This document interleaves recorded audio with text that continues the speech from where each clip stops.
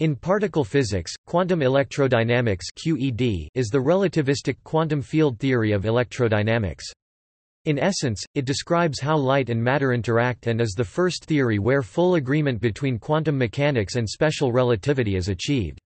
QED mathematically describes all phenomena involving electrically charged particles interacting by means of exchange of photons and represents the quantum counterpart of classical electromagnetism, giving a complete account of matter and light interaction. In technical terms, QED can be described as a perturbation theory of the electromagnetic quantum vacuum. Richard Feynman called it, "the jewel of physics," for its extremely accurate predictions of quantities like the anomalous magnetic moment of the electron and the Lamb shift of the energy levels of hydrogen.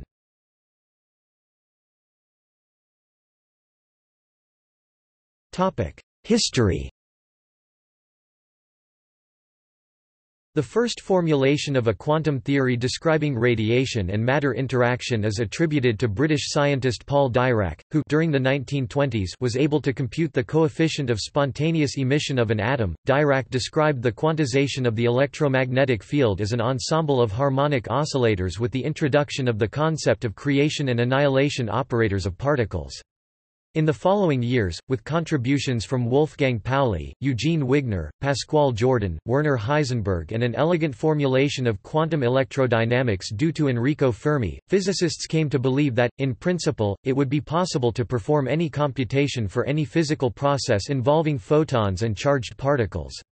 However, further studies by Felix Bloch with Arnold Nordsick, and Victor Weisskopf, in 1937 and 1939, revealed that such computations were reliable only at a first order of perturbation theory, a problem already pointed out by Robert Oppenheimer. At higher orders in the series infinities emerged, making such computations meaningless and casting serious doubts on the internal consistency of the theory itself. With no solution for this problem known at the time, it appeared that a fundamental incompatibility existed between special relativity and quantum mechanics. Difficulties with the theory increased through the end of the 1940s. Improvements in microwave technology made it possible to take more precise measurements of the shift of the levels of a hydrogen atom, now known as the Lamb shift, and magnetic moment of the electron. These experiments exposed discrepancies which the theory was unable to explain. A first indication of a possible way out was given by Hans Bethe in 1947, after attending the Shelter Island Conference. While he was traveling by train from the conference to Schenectady, he made the first non-relativistic computation of the shift of the lines of the hydrogen atom as measured by Lamb and Rutherford. Despite the limitations of the computation, agreement was excellent. The idea was simply to attach infinities to corrections of mass and charge that were actually fixed to a finite value by experiments. In this way, the infinities get absorbed in those constants and yield a finite result in good agreement with experiments. This procedure was named renormalization. Based on Bethe's intuition and fundamental papers on the subject by Shinichiro Tomonaga, Julian Schwinger, Richard Feynman and Freeman Dyson, it was finally possible to get fully covariant formulations that were finite at any order in a perturbation series of quantum electrodynamics. Shinichiro Tomonaga, Julian Schwinger and Richard Feynman were jointly awarded with a Nobel Prize in Physics in 1965 for their work in this area. Their contributions, and those of Freeman Dyson, were about covariant and gauge-invariant formulations of quantum electrodynamics that allow computations of observables at any order of perturbation theory. Feynman's mathematical technique, based on his diagrams, initially seemed very different from the field-theoretic, operator-based approach of Schwinger and Tomonaga, but Freeman Dyson later showed that the two approaches were equivalent. Renormalization, the need to attach a physical meaning at certain divergences appearing in the theory through integrals, has subsequently become one of the fundamental aspects of quantum field theory and has come to be seen as a criterion for a theory's general acceptability. Even though renormalization works very well in practice, Feynman was never entirely comfortable with its mathematical validity, even referring to renormalization as a shell game and hocus pocus. QED has served as the model and template for all subsequent quantum field theories.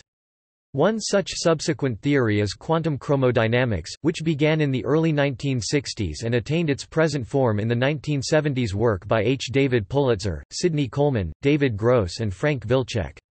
Building on the pioneering work of Schwinger, Gerald Guralnick, Dick Hagan, and Tom Kibble, Peter Higgs, Jeffrey Goldstone, and others, Sheldon Glashow, Steven Weinberg and Abdus Salam independently showed how the weak nuclear force and quantum electrodynamics could be merged into a single electroweak force.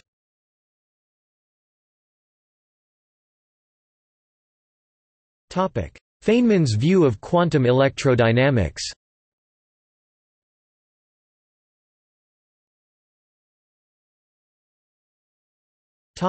Introduction. Near the end of his life, Richard P. Feynman gave a series of lectures on QED intended for the lay public. These lectures were transcribed and published as Feynman 1985, QED, The Strange Theory of Light and Matter, a classic non-mathematical exposition of QED from the point of view articulated below. The key components of Feynman's presentation of QED are three basic actions. A photon goes from one place in time to another place in time. An electron goes from one place in time to another place in time. An electron emits or absorbs a photon at a certain place in time. These actions are represented in the form of visual shorthand by the three basic elements of Feynman diagrams, a wavy line for the photon, a straight line for the electron and a junction of two straight lines and a wavy one for a vertex representing emission or absorption of a photon by an electron. These can all be seen in the adjacent diagram. As well as the visual shorthand for the actions, Feynman introduces another kind of shorthand for the numerical quantities called probability amplitudes. The probability is the square of the absolute value of total probability amplitude. Probability equals f amplitude 2 display style text probability equals f text amplitude caret 2. If a photon moves from one place and time a display style a to another place and time b display style b, the associated quantity is written in Feynman's shorthand as p a 2 b display style p a text to b. The similar quantity for an electron moving from c display style c to d display style d is written e c 2 d display style e c text to d. The quantity that tells us about the probability amplitude for the emission or absorption of a photon he calls J. This is related to, but not the same as, the measured electron charge E. QED is based on the assumption that complex interactions of many electrons and photons can be represented by fitting together a suitable collection of the above three building blocks and then using the probability amplitudes to calculate the probability of any such complex interaction. It turns out that the basic idea of QED can be communicated while assuming that the square of the total of the probability amplitudes mentioned above p a to b, e c to d and j acts just like our everyday probability, a simplification made in Feynman's book. Later on, this will be corrected to include specifically quantum-style mathematics, following Feynman. The basic rules of probability amplitudes that will be used are: Basic constructions.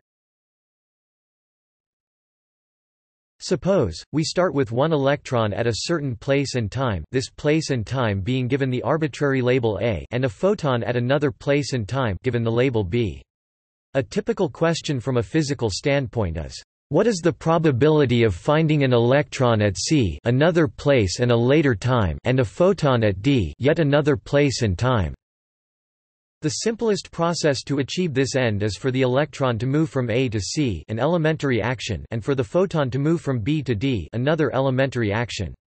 From a knowledge of the probability amplitudes of each of these sub-processes, E A to C and P B to D, we would expect to calculate the probability amplitude of both happening together by multiplying them, using rule B above. This gives a simple estimated overall probability amplitude, which is squared to give an estimated probability. But there are other ways in which the end result could come about. The electron might move to a place and time E, where it absorbs the photon, then move on before emitting another photon at F, then move on to C, where it is detected, while the new photon moves on to D. The probability of this complex process can again be calculated by knowing the probability amplitudes of each of the individual actions, 3 electron actions, 2 photon actions and 2 vertexes, 1 emission and 1 absorption.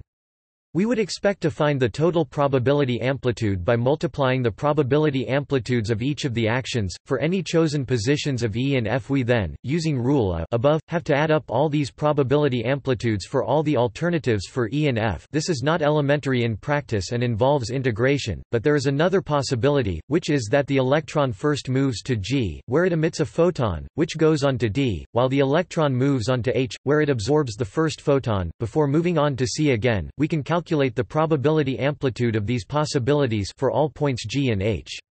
We then have a better estimation for the total probability amplitude by adding the probability amplitudes of these two possibilities to our original simple estimate.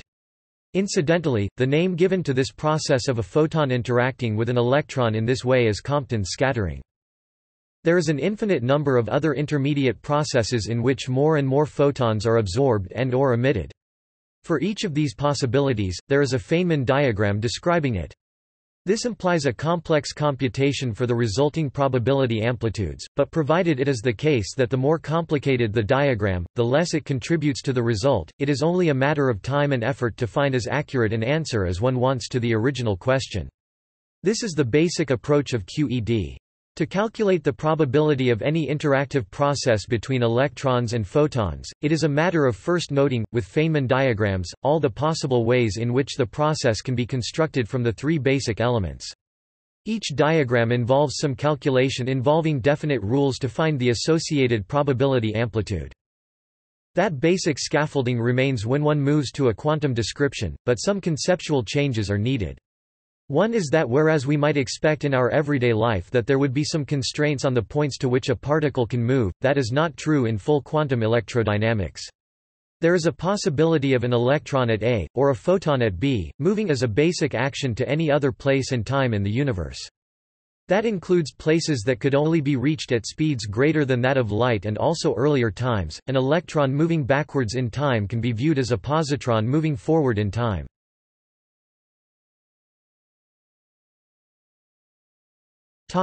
Probability amplitudes. Quantum mechanics introduces an important change in the way probabilities are computed.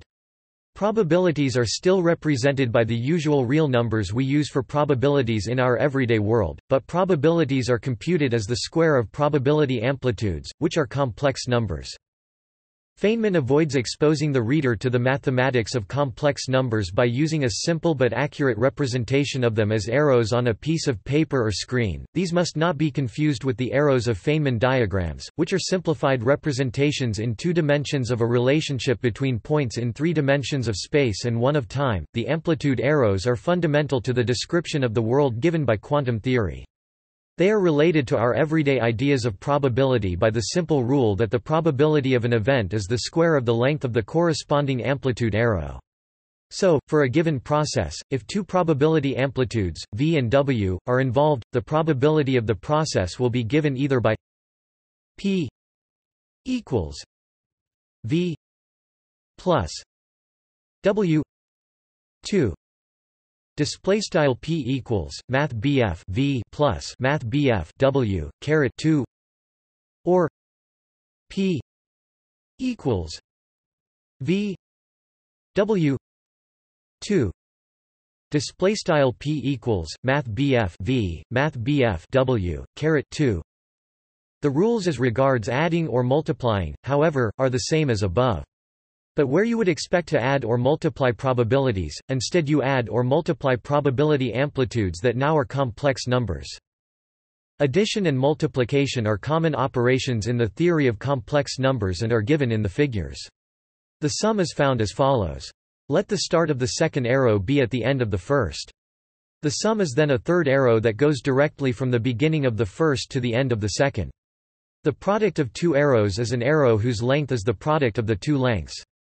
The direction of the product is found by adding the angles that each of the two have been turned through relative to a reference direction, that gives the angle that the product is turned relative to the reference direction. That change, from probabilities to probability amplitudes, complicates the mathematics without changing the basic approach. But that change is still not quite enough because it fails to take into account the fact that both photons and electrons can be polarized, which is to say that their orientations in space and time have to be taken into account. Therefore, P A to B consists of 16 complex numbers, or probability amplitude arrows. There are also some minor changes to do with the quantity J, which may have to be rotated by a multiple of 90 degrees for some polarizations, which is only of interest for the detailed bookkeeping. Associated with the fact that the electron can be polarized is another small necessary detail, which is connected with the fact that an electron is a fermion and obeys Fermi-Dirac statistics. The basic rule is that if we have the probability amplitude for a given complex process involving more than one electron, then when we include, as we always must, the complementary Feynman diagram in which we exchange two electron events, the resulting amplitude is the reverse, the negative, of the first.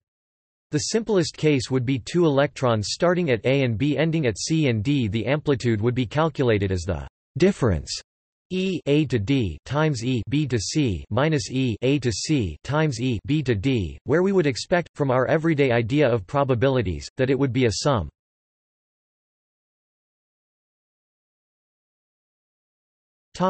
Propagators.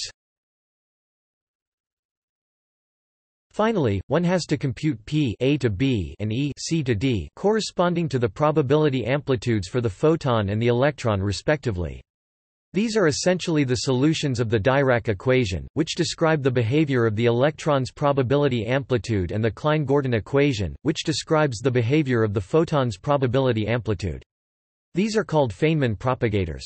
The translation to a notation commonly used in the standard literature is as follows: P A 2 B D F X B minus X A E C 2 D S F X D minus X C. Display style P A text to B to D underscore F X underscore B X underscore a quad E C text to D to S underscore F X underscore D X underscore C, where a shorthand symbol such as X A display style X underscore a stands for the four real numbers that give the time and position in 3 dimensions of the point labeled A.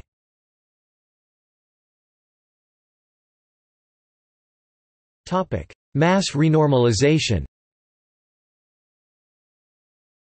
A problem arose historically which held up progress for 20 years, although we start with the assumption of 3 basic, simple actions. The rules of the game say that if we want to calculate the probability amplitude for an electron to get from A to B, we must take into account all the possible ways, all possible Feynman diagrams with those endpoints. Thus there will be a way in which the electron travels to C, emits a photon there and then absorbs it again at D before moving on to B, or it could do this kind of thing twice, or more. In short, we have a fractal-like situation in which if we look closely at a line, it breaks up into a collection of simple lines, each of which, if looked at closely, are in turn composed of simple lines, and so on ad infinitum. This is a challenging situation to handle. If adding that detail only altered things slightly, then it would not have been too bad, but disaster struck when it was found that the simple correction mentioned above led to infinite probability amplitudes. In time this problem was fixed by the technique of renormalization. However, Feynman himself remained unhappy about it, calling it a dippy process.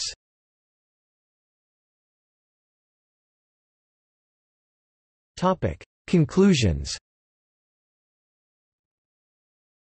Within the above framework, physicists were then able to calculate to a high degree of accuracy some of the properties of electrons, such as the anomalous magnetic dipole moment.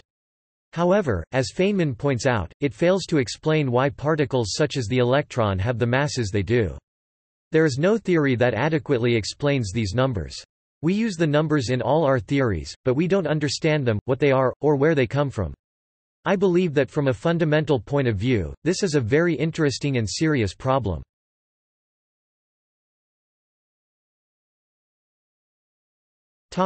Mathematics.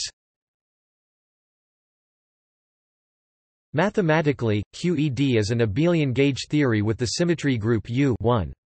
The gauge field, which mediates the interaction between the charged spin -1/2 fields, is the electromagnetic field. The QED Lagrangian for a spin -1/2 field interacting with the electromagnetic field is given in natural units by the real part of where gamma mu gamma mu are Dirac matrices psi psi. A Bispinor field of spin -1/2 particles, e.g., electron-positron field psi gamma 0 display style bar psi equiv psi dagger gamma 0 called psi bar is sometimes referred to as the Dirac adjoint d mu plus I E A mu plus I E B mu display style d underscore mu equiv partial underscore mu plus ia underscore mu plus iab underscore mu is the gauge covariant derivative. E is the coupling constant, equal to the electric charge of the Bispinor field. M is the mass of the electron or positron. A mu display style a underscore mu is the covariant 4 potential of the electromagnetic field generated by the electron itself. B mu display style b underscore mu is the external field imposed by external source. F mu equals mu a nu minus nu a mu display style f underscore mu nu equals partial underscore mu a underscore nu partial underscore nu a underscore mu is the electromagnetic field tensor.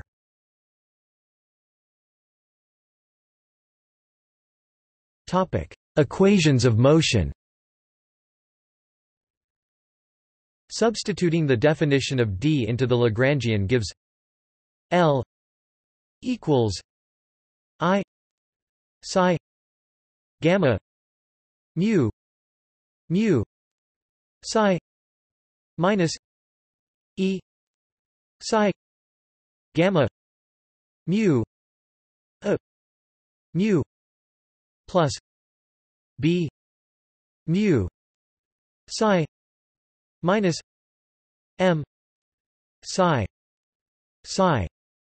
minus 1 4 F mu nu F mu nu display style math call L equals I bar psi gamma caret mu partial underscore mu psi e bar psi gamma underscore mu a caret mu plus B caret mu psi M bar psi frac 1 4 F underscore mu nu F caret mu nu. From this Lagrangian, the equations of motion for the psi and A fields can be obtained. Using the field-theoretic Euler-Lagrange equation for psi, the derivatives of the Lagrangian concerning psi are mu L mu psi equals mu I psi gamma mu display style partial underscore mu left frac partial math call L partial underscore mu psi right equals partial underscore mu left I bar psi gamma caret mu right L psi equals minus E psi gamma mu a mu plus B mu minus m psi display style frac partial math call L partial psi equals E bar psi gamma underscore mu a caret mu plus B caret mu m bar psi. Inserting these into 2 results in I mu psi gamma mu plus E psi gamma mu a mu plus B mu plus m psi equals 0. Display style I partial underscore mu bar psi gamma caret mu plus E bar psi gamma underscore mu a caret mu plus B caret mu plus m bar psi equals 0. With Hermitian conjugate I gamma mu psi minus E gamma mu a mu plus B mu psi minus m psi equals 0. Display style I gamma caret mu partial underscore mu psi E gamma underscore mu a caret mu plus B caret mu psi m psi equals 0. Bringing the middle term to the right hand side yields the left hand side is like the original Dirac equation, and the right hand side is the interaction with the electromagnetic field. Using the Euler-Lagrange equation for the A field, the derivatives this time are nu L nu a mu equals nu mu a nu minus nu a mu display style partial underscore nu left frac partial math call L partial underscore nu a underscore mu right equals partial underscore nu left partial caret mu a caret nu partial caret nu a caret mu right L a mu equals minus E psi gamma mu psi display style frac partial math call L partial a underscore mu equals E bar psi gamma caret mu psi. Substituting back into 3 leads to now if we impose the Lorentz gauge condition mu a mu equals 0 display style partial underscore mu a caret mu equals 0. The equations reduce to white medium square a mu equals E psi gamma mu psi display style box a caret mu equals E bar psi gamma caret mu psi, which is a wave equation for the 4 potential, the QED version of the classical Maxwell equations in the Lorentz gauge. The square represents the D'Alembert operator. White medium square equals alpha display style box equals partial underscore alpha partial caret alpha.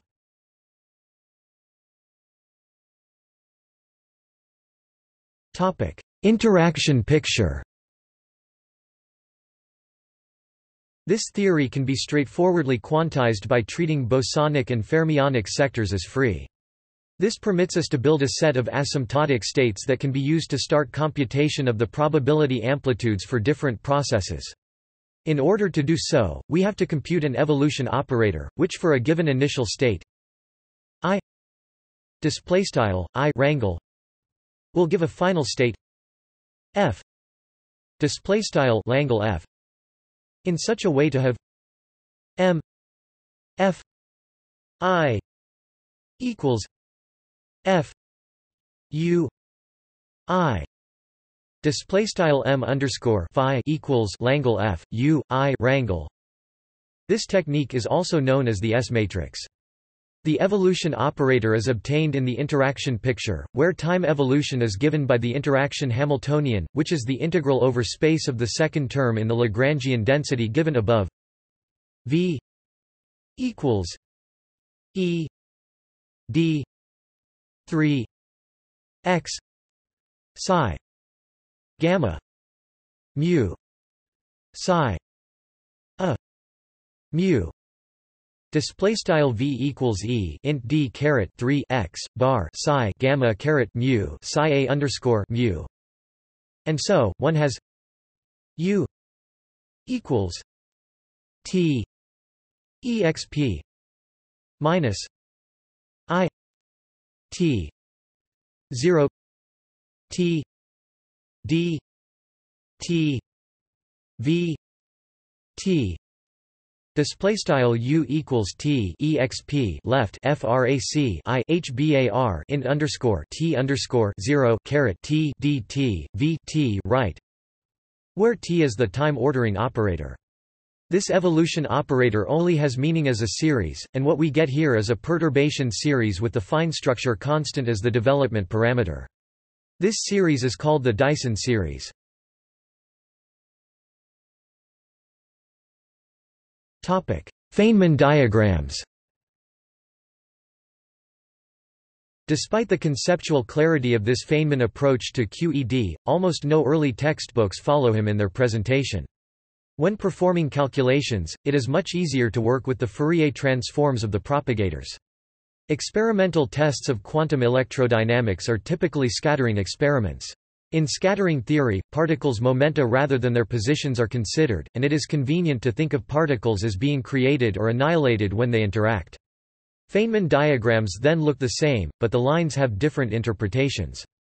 The electron line represents an electron with a given energy and momentum, with a similar interpretation of the photon line.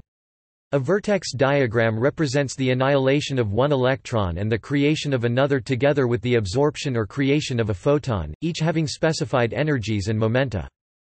Using Wick theorem on the terms of the Dyson series, all the terms of the S-matrix for quantum electrodynamics can be computed through the technique of Feynman diagrams. In this case, rules for drawing are the following.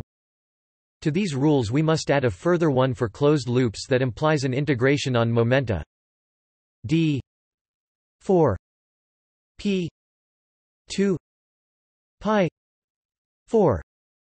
Display style int d caret 4 p 2 pi caret 4. Since these internal virtual particles are not constrained to any specific energy momentum, even that usually required by special relativity, see propagator for details. From them, computations of probability amplitudes are straightforwardly given. An example is Compton scattering, with an electron and a photon undergoing elastic scattering. Feynman diagrams are in this case. And so we are able to get the corresponding amplitude at the first order of a perturbation series for the S-matrix. M f I equals I e 2 u p s e k lambda p plus k plus m e p plus k 2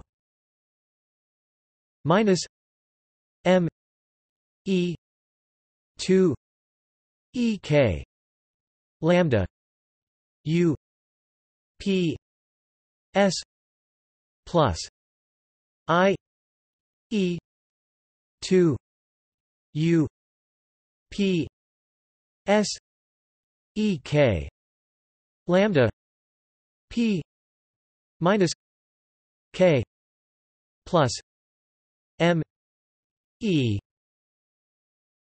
p minus k 2 minus m e 2 e k lambda u p s Display style m underscore phi equals I-E caret 2 overline U VEC P S epsilon VEC K lambda caret asterisk frac P plus K plus m underscore E P plus K caret 2 m underscore E caret 2 epsilon VEC K lambda U VEC P S plus I-E caret 2 overline U VEC P S epsilon VEC K lambda frac P K plus m underscore E P K caret 2 m underscore E caret 2 epsilon VEC K lambda caret asterisk U VEC P S, from which we can compute the cross section for this scattering.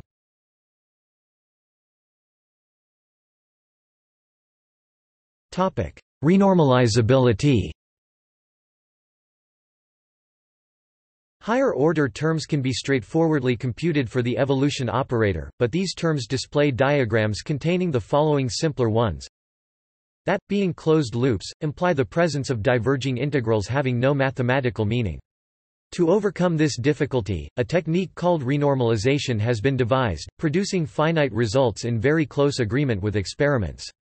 It is important to note that a criterion for the theory being meaningful after renormalization is that the number of diverging diagrams is finite. In this case, the theory is said to be renormalizable. The reason for this is that to get observables renormalized, one needs a finite number of constants to maintain the predictive value of the theory untouched. This is exactly the case of quantum electrodynamics displaying just 3 diverging diagrams. This procedure gives observables in very close agreement with experiment as seen e.g. for electron gyromagnetic ratio. Renormalizability has become an essential criterion for a quantum field theory to be considered as a viable one.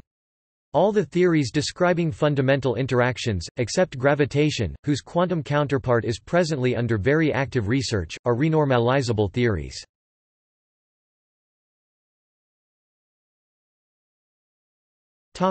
Nonconvergence of series.